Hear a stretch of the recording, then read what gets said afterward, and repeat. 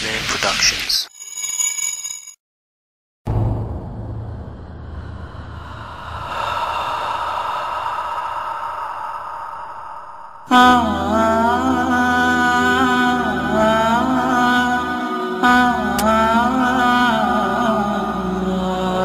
Then last breath escapes my lips.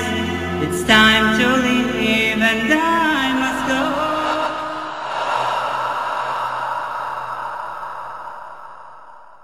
بسم الله الرحمن الرحيم.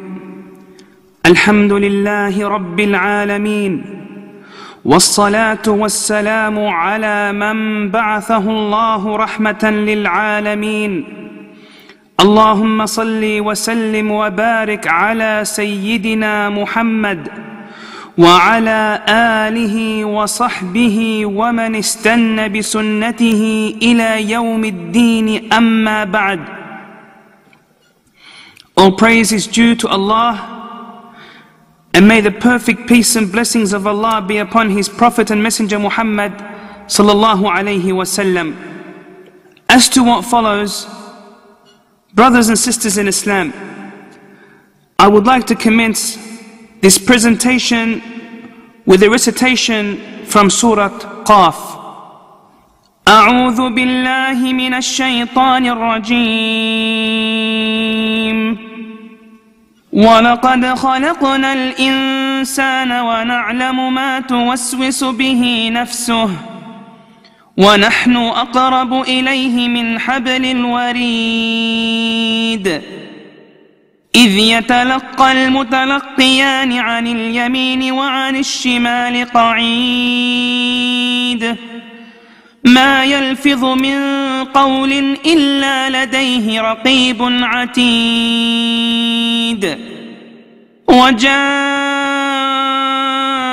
سكرة الموت بالحق ذلك ما كنت منه تحيد ونفخ في الصور ذلك يوم الوعيد وجاءت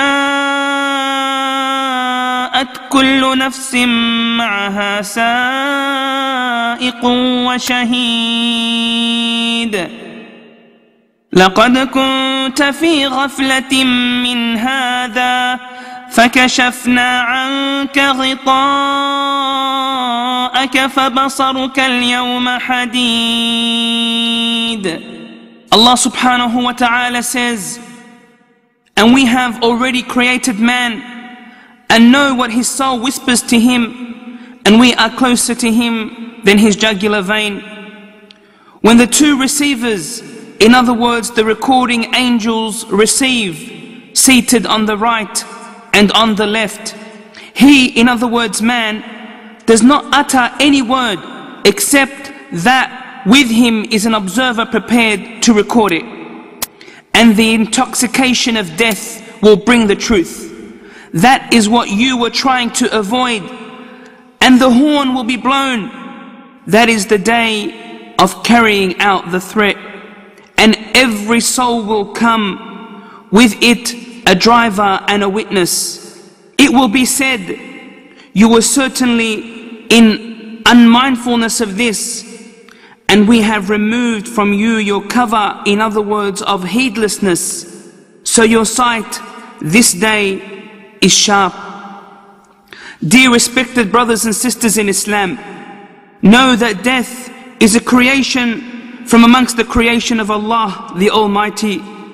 Allah subhanahu wa ta'ala says in Surah Tabarak, الذي خلق الموت والحياة ليبلوكم أيكم أحسن عملا.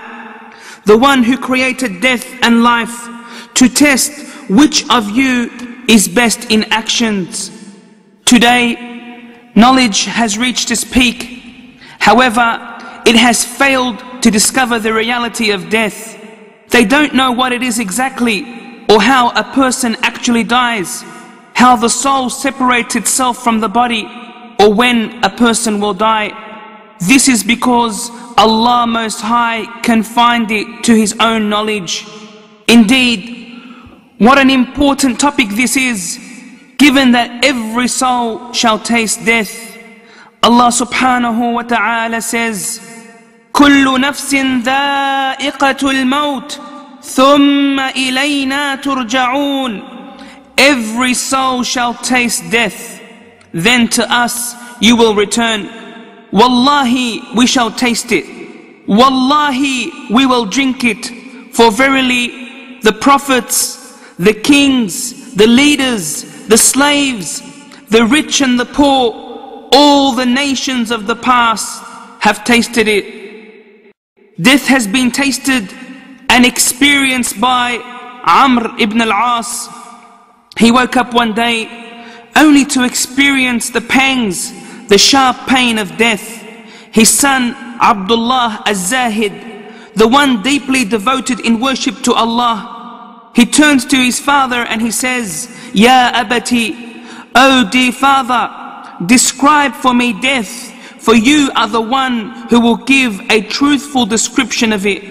He said, Ya bunay, O my dear son, Wallahi, it is as though the mountains of the dunya of this world have been placed on my chest, and it is as though I was breathing through the eye of a needle. Allahu Akbar.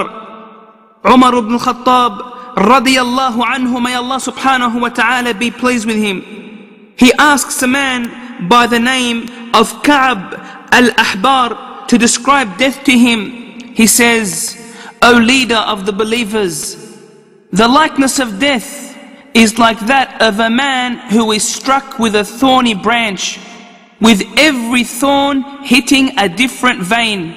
Then the branch is pulled away, with every vein being ripped away with it. La ilaha illallah.